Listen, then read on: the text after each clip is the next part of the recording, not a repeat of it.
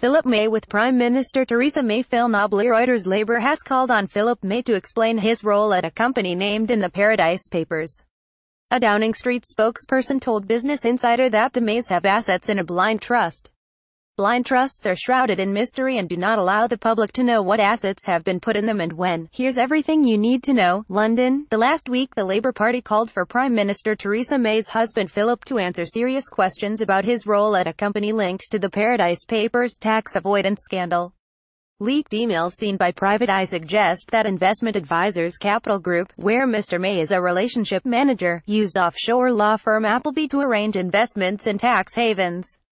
There are some serious questions for Philip May to answer about his firm's use of tax havens, whether he had any knowledge of it and if he thinks this is an acceptable way to do business. Labour's Shadow Minister for the Cabinet Office, John Trickett, told Business Insider. A spokesperson for Downing Street denied that either the Prime Minister or her husband have any direct investments offshore. However, they confirmed that the couple has investments held in what is known as a blind trust. So what is a blind trust? Blind trusts are designed to inspire confidence in the general public that leading politicians are not making decisions that will benefit them financially. In practice, they are devices which allow politicians to put the management of their assets in a trust run by independent experts who'll decide how the funds ought to be invested. The trusts are described as blind because the owners of the assets, in this case, Theresa and Philip May, are, in theory, not aware of how their funds are managed and have no influence over what assets are bought and sold. In some cases, politicians will sell their assets before taking up a high office, in order to avoid any conflicts of interest. For example, former U.S. President Barack Obama sold his stocks before becoming a senator for Illinois. So, surely blind trusts are a good thing. Leon Neil Getty. In theory, yes. But in practice, they leave lots of questions unanswered. For example, one obvious issue is that ministers regain control of their assets as soon as they leave office. Furthermore, these trusts are blind in another sense of the word. Very little is actually known about them, what goes into them, and who is controlling them.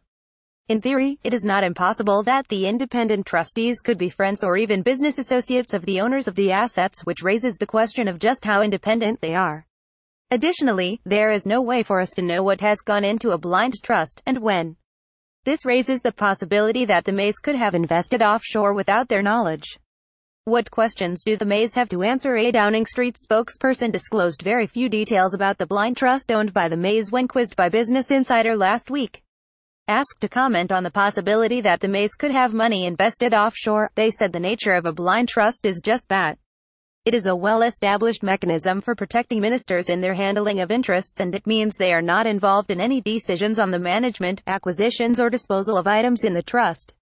By definition, a blind trust is blind. Asked whether the Prime Minister had requested that the blind trust was ethical in terms of tax, they replied that they have nothing more to add on the matter. There is no evidence to say either the Prime Minister or her husband have knowingly invested money offshore, or have any investments offshore at all. However, what we know is that the Mays currently have assets held in a trust system, which is shrouded in mystery, and this will inevitably raise questions over just how serious the Prime Minister is in vowing to curb tax avoidance. Since this report on Mr. May last week, Barrister Jolyon Mom has created an petition calling on Parliament to debate whether the PM should disclose any offshore interests. It has 6,362 signatures at the time of writing. Parliament.uk